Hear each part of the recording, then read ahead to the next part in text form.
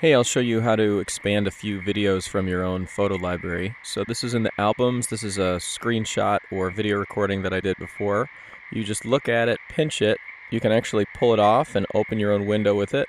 You can do the same thing for another video that you recorded, and you can pick your arm up. You can see my hand is trying to gesture it to put it somewhere else.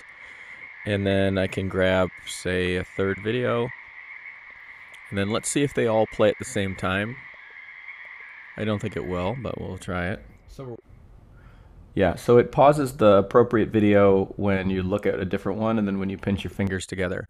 But at the same time, you can look and expand the different videos that you have, and you can put them in different alignments by kind of pinching them and putting them in and out. By the way, you can pull them closer and further away from your face. And this works for Siri too. Hey Siri. Hey Siri. I think she's asleep because I threw her away before. Okay, Siri. Yep, so she's not going to come help us now. So we've got to figure her out on our own. And anyway, this is how you replay videos.